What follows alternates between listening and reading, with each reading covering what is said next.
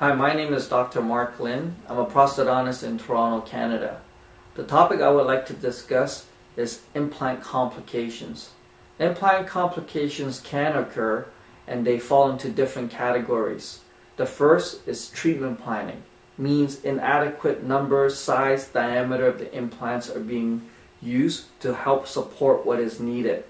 The second is a surgical considerations, of which during the surgical procedure misadventures have occurred, some of which may be placing the implant too close to the nerve where there's altered neurosensory disruption and or bleeding problems. The third is in the category of a technical or prosthetic consideration, which means the teeth themselves, either in acrylic or porcelain, have some compromises, things are loose or things are chipping and breaking. The fourth and final category is maintenance.